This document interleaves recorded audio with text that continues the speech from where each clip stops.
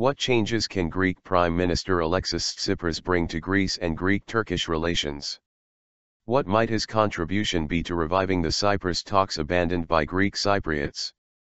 Turkish-Greek problems, and unfortunately Cyprus is no exception, in essence are psychological and sociological problems, or some sort of perceptional abnormality, that have successfully managed to hold reason and common sense hostage for so long.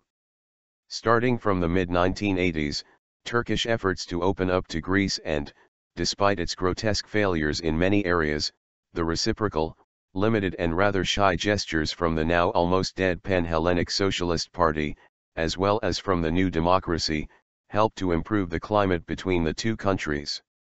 On Cyprus, the Mehmet Ali Talat-Demetris Christofias term might have helped the creation of a better atmosphere, but it could not because of the Greek Cypriot leader's timid approach on one hand, and Talat's obsession to play it alone on the other. The anticipation, particularly among Turkish Cypriots, that the preceding Annan Plan period or the Talat-Christofias time would bring about a settlement turned into a huge disappointment. The end result, while they still cherish the idea of a federal resolution as a utopia, is most Turkish Cypriots believe Greek Cypriots will never ever agree to a power-sharing deal. The two de facto states on the island should come to a de jure resolution with a peace accord that would include some territorial and other arrangements, perhaps including individual property compensation. On many trips to Greece and talks with Greek colleagues it has been great observing a perceptional improvement. The minority obsession that the big neighbor might attack and capture the land of the Hellenes has become a far-right or even an exceptional detail of the present-day Greek reality. The economic interdependency naturally at varying degrees that developed over the past more than 3 decades helped improve not only the political climate between the two countries.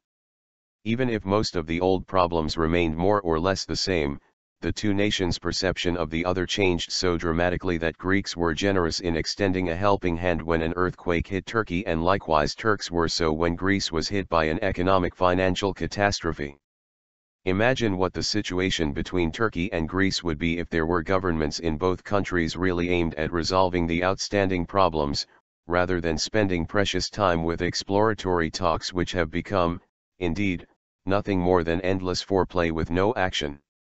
In Cyprus, the main impediment to a resolution has been the Greek Cypriot obsessions.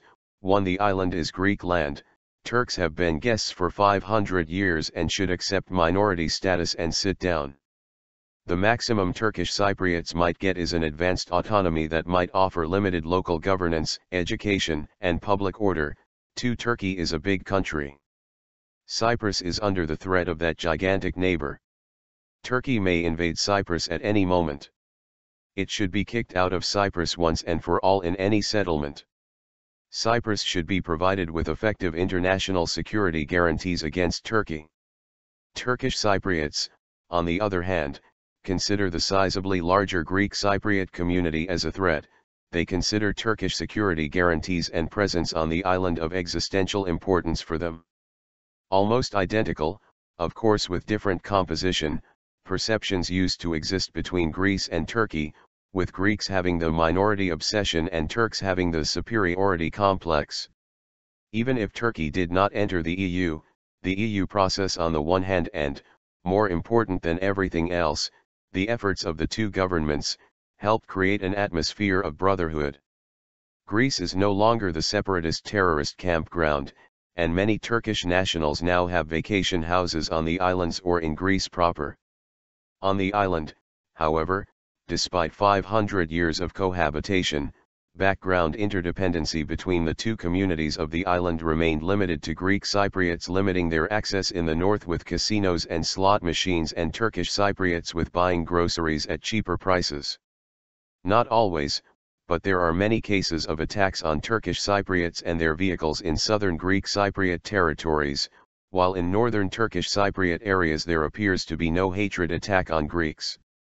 As has become a tradition for all Turkish and Greek premiers, Tsipras paid his maiden foreign trip as Prime Minister to Cyprus this week and among many empty talks, stressed the need for the Barbaros seismological ship to be withdrawn so that talks could begin. The Cyprus problem is one of occupation. That is right. The occupied is the seat of government of Cyprus. The government in southern Nicosia is not the Cypriot government, but just the Greek Cypriot government. Thus, it cannot represent the entire island and the entire population. Only after this reality is accepted and the two sides are accorded equal standing, will there be a settlement. Come on, Premier Tsipras, show some courage on Cyprus and push the island to peace and prosperity by acknowledging the reality of the land.